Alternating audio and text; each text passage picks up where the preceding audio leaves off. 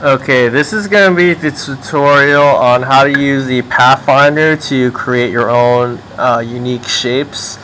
Alright, we spent some time in the warm-up creating our own shapes, and we also did like a free shape drawing assignment at the very beginning of this project. But I want to quickly review to you how do you make the shapes in Illustrator. So to make the shapes, basically you're going to be using the Pathfinder to make the shapes. Alright, and we're just going to make a couple of different shapes to show you. But the warm-up that we worked on last class, I had you guys make a heart. So in order to make the heart, it took about 2 circles and a square. So just remember those quick command keys that I gave you, the little cheat sheet I gave. You can copy paste the shape. So the circle here, I'm going to let me change this to a solid color. Let me change it black.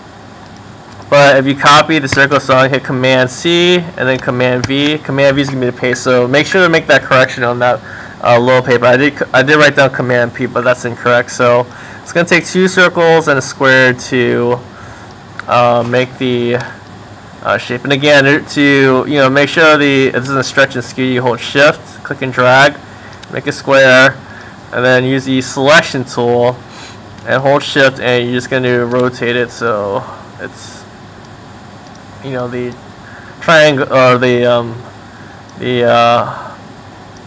square looks like a diamond. So I'm going to resize these circles just to line it up. And this is how I'm going to create my heart. Alright, so that's pretty good. Pretty good shape for a heart. Yeah, I can move this up a little bit. So do take your time when you're making your shapes, but that's how you make the heart. You're going to click and drag, highlight all those items, and then you either hit unite or merge. So they both do the same thing, but it's going to make that one shape for the heart. Alright, now, if you want to create some interesting line patterns, this is another thing I showed everybody, is if you overlap the circles, this is another way you can create some interesting lines. Actually, let me copy paste this one. So copy, Command C, Command V. This is like another shape we created last class, so it's overlapping these two. And I'm just going to get this nice curve here. And I'm going to do minus front, and it's going to create that curve. Sometimes you might need to do minus back if it's, for example, this was like on the back of the thing behind it. Then you would do, whoops, minus back. Alright, so these are going to be minus front and minus back, but that's going to make this curve. And this Command C, Command V.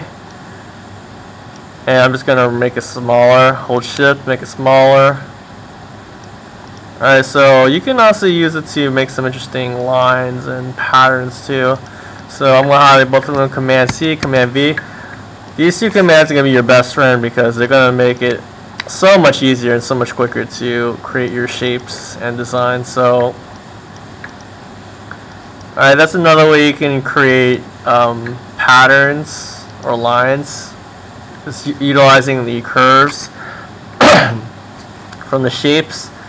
Some you can also play around with the rotate tool if you want to make something that's more symmetrical. For example, this shape here, you can copy, paste it, and then just overlap it again. And this time I'm going to be using the rotate tool. Alright, rotate tool. And the way the rotate tool is going to be like a little crosshair here, and you can click and drag that crosshair. Now just click it to the point where you want to rotate. So I'm going to rotate it on this axis, and I'm just going to drag it. Alright, but if I click on it, let's say I copy, or let's say I'm going to paste it as a Command V, it's going to paste another shape here. Alright, let's just say if I just use the rotate tool. If I just use the rotate tool, it's going to rotate on that axis. So you always want to click and drag this over here on that point, and then you can rotate it. Alright, but you can make a lot of different kinds of patterns. So copy pasting again, putting on that point, lining it up, rotating on that point, and there you go.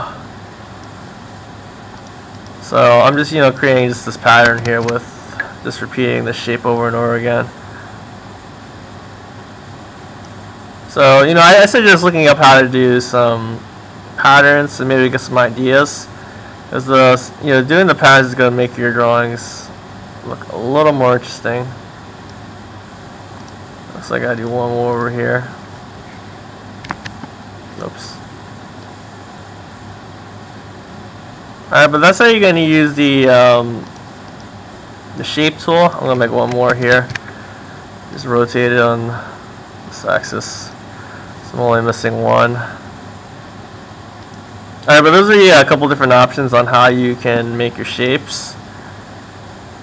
But one thing to keep in mind of, after you're done with making your shapes, like for example here, if I click on it, then I'm only picking up these single points. But if you want to make this all one shape, click and drag, highlight the whole thing, and you're going to hit Command G, and Command G is going to group it. So now when I click on that shape, it's going to click on that whole thing. Same thing right here. If I don't want to drag individual points, as it's very tedious. Once your shape's complete, hit Command G, as in game.